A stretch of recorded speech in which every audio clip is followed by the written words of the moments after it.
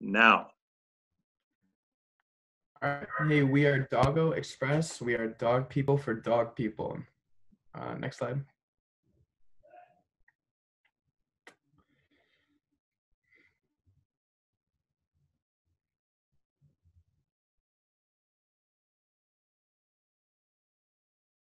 The problem we are trying to solve is the inability to properly care for your dog due to time constraints. Like when you're not home and you're working a job and you just don't have the time to take care of your dog, we will be there. And also finding the right people to take care of your dog. There's a lot of people that you really just can't trust in order to care for your dog. So that's what we are here to solve.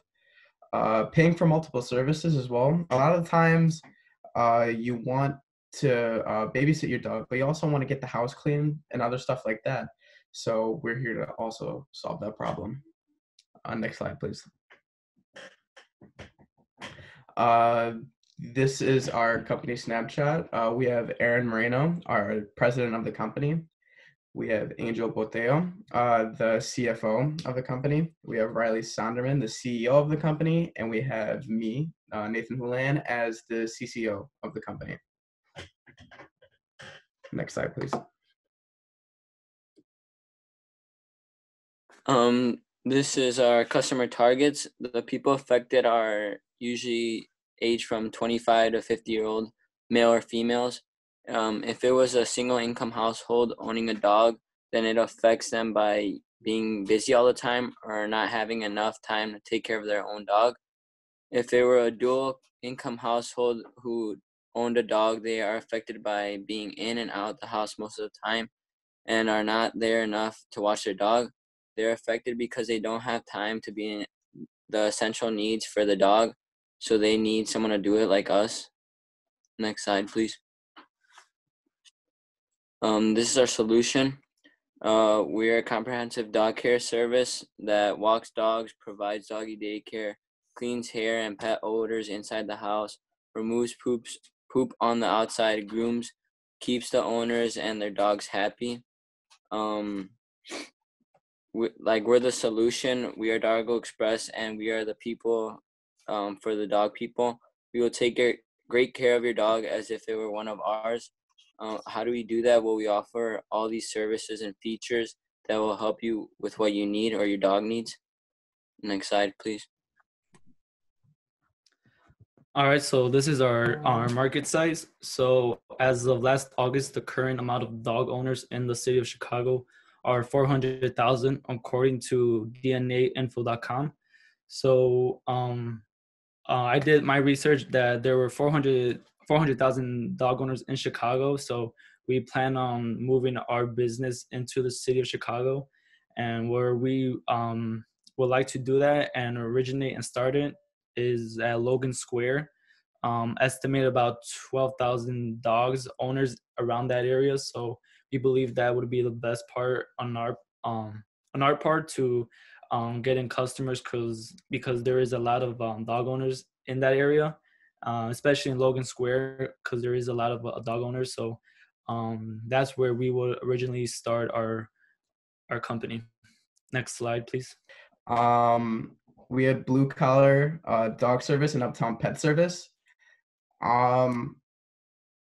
Blue Collar Pet Service has really good pricing. They're very cheap. So instead of using our service, people could go to theirs to use their service because it's very inexpensive. And Uptown Pet Service, their website is a lot easier to use, but they do not have house cleaning, and they're also first come, first serve like Blue Collar Dog Service. Well, we accept a reservation in our one-stop shop, and our website is very easy to navigate, and you can also book appointments on our website. Even though our pricing is just like Uptown Pet Service, we will give a better quality. Next.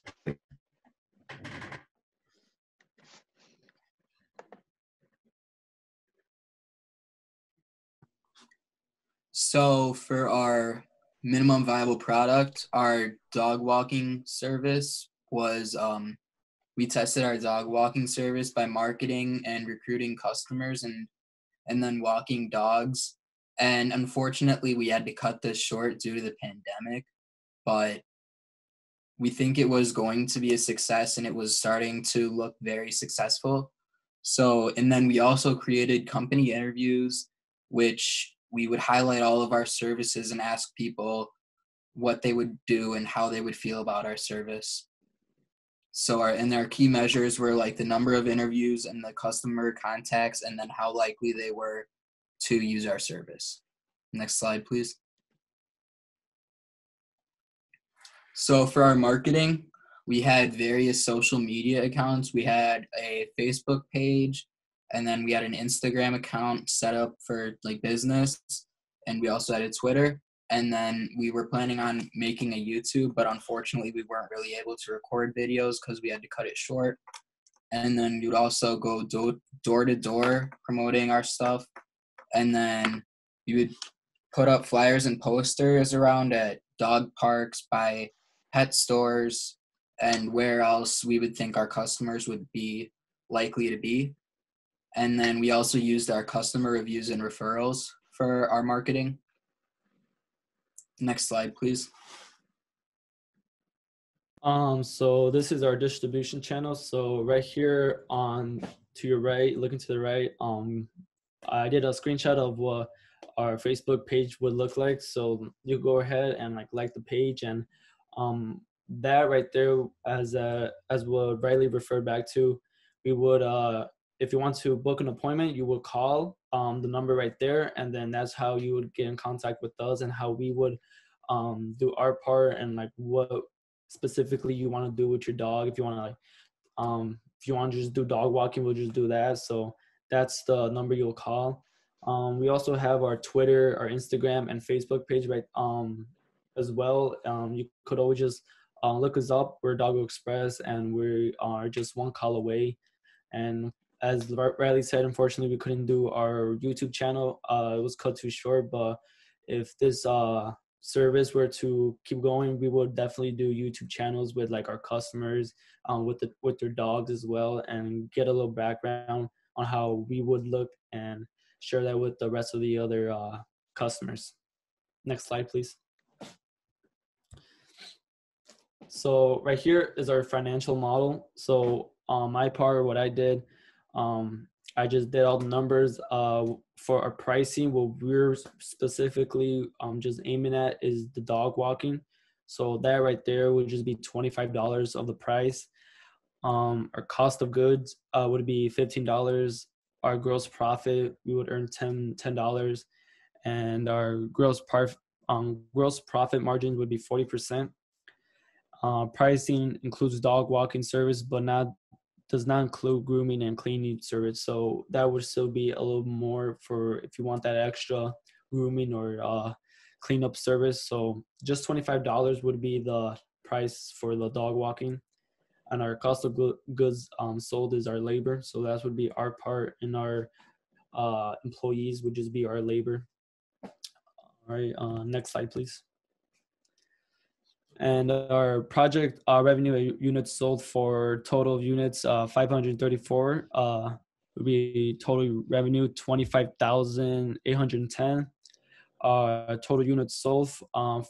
This would be each month. No, I believe year. That is the total of units sold. So you can see that 534. It'd be each month the units sold would be doubling. So you can see right there on how much it went up and how much by the end of the year our total revenue we've made. For additional cost, our startup, what we would just start by paying will obviously be our website development, equipment, warehouse, and building. And if that all goes good, and probably we need do some minor edits or anything, we would probably fix our website development and equipment just to get the everything just looks better. So that's what would be our fix up. Next slide, please. So just to conclude, feel our service is very reliable because we rely on the app, and that is very unlikely to have any problems, and we'll always be there for the pet owners whenever they need us. We're also unique because we are a one-stop shop. Most dog services are just dog walking or maybe just dog grooming, and you can't really get all of them at once. So it's really nice with us because you can get it all from the same people, and we would also offer bundle deals. And then we're also faster because we can get to your house pretty quickly. Set up an appointment. You can set up an appointment in advance or set it up for as soon as possible, and we would probably be there within 15 or 30 minutes. All right, next slide.